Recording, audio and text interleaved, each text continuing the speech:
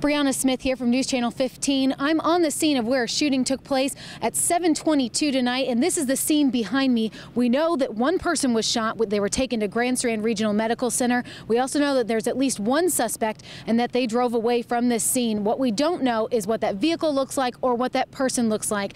What we do know is that there are people who are supposed to be staying inside right now. The campus is on lockdown. That only pertains to the dorms, though, not the classrooms. So stay inside if you are on campus or on campus housing. That's what they're asking. We'll have more details tonight at 11.